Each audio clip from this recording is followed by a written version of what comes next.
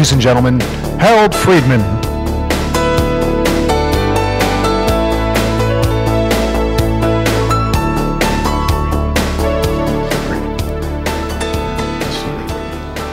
Okay. Good afternoon, everyone. I'm Harold Freeman. The question that I'm going to address is, what about people who don't have resources and knowledge? How do we engage them?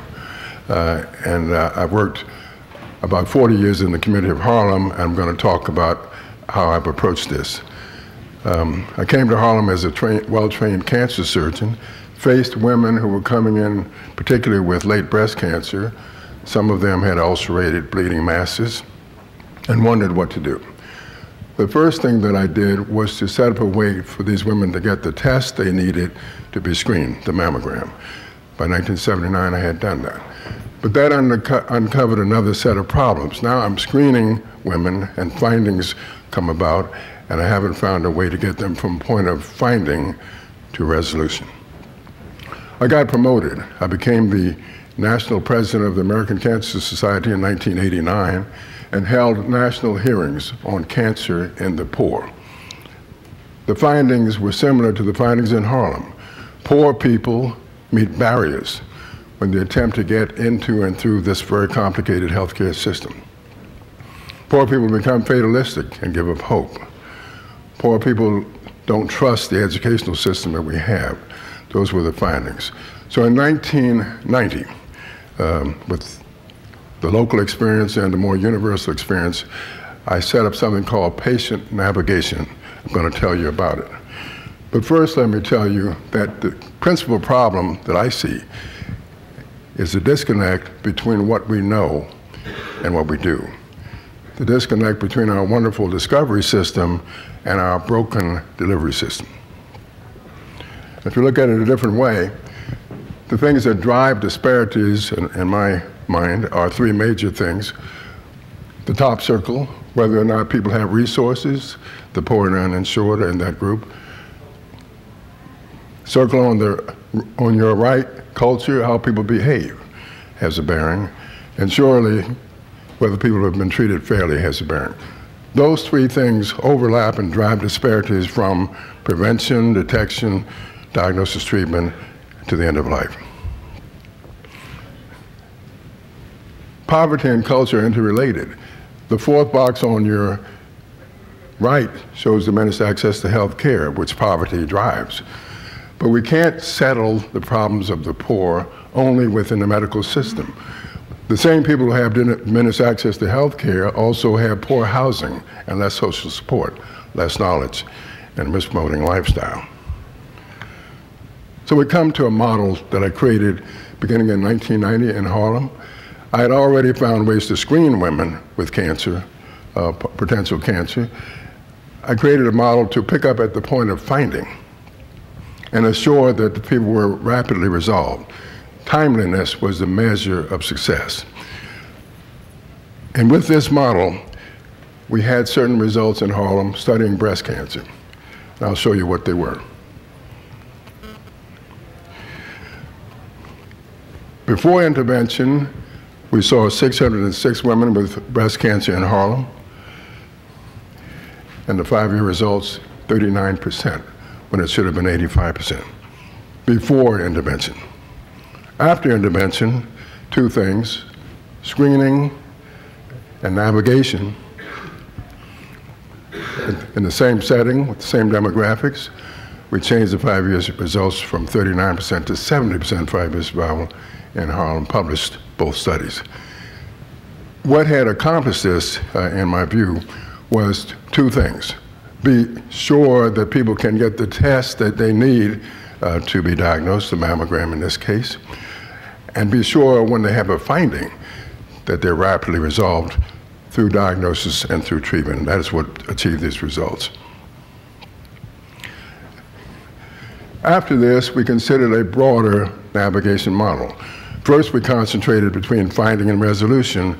Later, we extended the model across the entire healthcare continuum, from prevention to detection, treatment, and survivorship. dividing it into three parts. There's an outreach component, so you can navigate people from where they live into a healthcare facility. But the navigation that's called outreach navigation is not over until the test is done. When there's a finding, you can navigate people from finding to diagnosis. Most people who have findings do not have a diagnosis. When there's a diagnosis such as cancer, you can navigate them through treatment and then on to the end of life. The findings in Harlem from the study indicated that the principal barriers are financial barriers. For example, 50 million American people have no health insurance at this point. Hopefully the healthcare law changes will change that. I think it will. Another 25 million people are underinsured, meaning that they tend to become bankrupted when they have a serious challenge of disease. So approximately a third of American people meet barriers in attempting to get health care. There are also communication barriers. People do not understand the language of doctors and nurses, and there's a need to fix that. Navigation can help. There's a barrier related to fear and distrust, particularly in poor communities, a lot of distrust. Patient navigators can help in that as well. And the sheer complexity of the healthcare system can be assisted by navigation. So we're suggesting certain things. Let me tell you about the politics a little bit first. From the program in Harlem, the findings, there was a lot of advocacy that occurred, and finally, the President of the United States signed what is called the Patient Navigation Act in 2005, George Bush. That put this thing on a high political plane and got a lot of buy-in from the country. Today, now, the American College of Surgeons last year determined that in order for a cancer center to meet approval, it must have a patient navigation process. The Affordable Care Act includes patient navigation as one of the things that it advocates, and the CMS just issued about $50 million to be applied to assist uninsured people to get into insurances through the exchanges. What you see here is the President of the United States signing the National Cancer Act in 1971. This is President Richard Nixon, and declaring a war on cancer. But I think that this was a wonderful thing to do, but what it did was to put money into research, which was really an important thing to do. But this president made no connection between discovery and delivery. He stated that this war against cancer will be over in approximately 8 years. That was not correct. And so, in the few minutes I have, let me say this. Poor and uninsured people have a 10 to 15% lower 5-year survival with respect to cancer. Can we engage them? I think that we can. There's a lot of power in the communities of America that can be harnessed. What we have done is to bring people who are called navigators into the healthcare system. How do we select them? At Harlem Hospital in the beginning and still today, we selected people from the community and brought them into the healthcare system, called them navigators, put them in the room with doctors who were doing the initial examination in the breast clinic. When the doctor made a recommendation, which he always did, the navigator would take the patient aside to a different room and ask certain key questions. For example, did you understand what the doctor said? Often the patient did not. Is there any barrier to your getting the biopsy the doctor's recommended? I have no health insurance. Then we need to fix that through navigation. I'm afraid. I don't trust the doctors. We can alleviate that.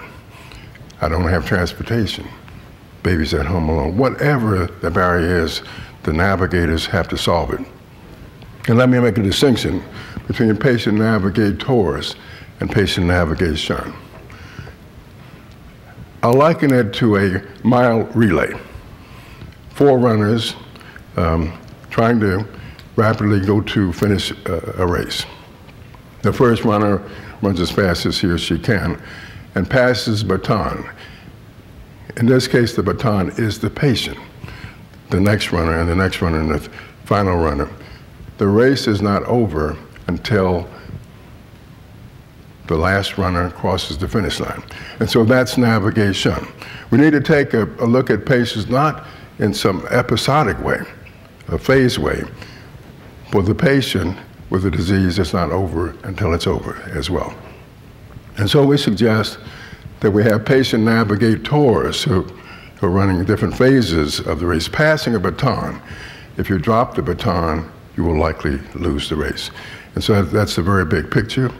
To this day, we see that a process that started in the poor black community led us to set up two things: assure that the patient could have the test that the patient needs to have a diagnosis free of charge if they could not afford it, and assure that when an abnormal finding was found, there was rapid resolution to diagnosis and through treatment. So that is the big picture of patient navigation. I think that this is something that the country needs to think about. There is an explosion of navigation programs throughout America. Thousands of hospitals have adopted it. It's an attempt to look at medicine in a different way, medical care. We organize our medical care in systems of care, which is a wonderful thing to do. We tend to become specialized, and the specialties are somewhat siloed for the patient. I became a surgeon. I had to step back from being a cancer surgeon to ask these questions. And so I believe the answer is two things. Continue to specialize as we do. We want the best surgery department, the best medical department, and so forth. That's fine. But find ways to allow the patient on the ground floor to move across specialties, which challenges our way of thinking, create systems of patient navigation that balance specialty care. Thank you very much.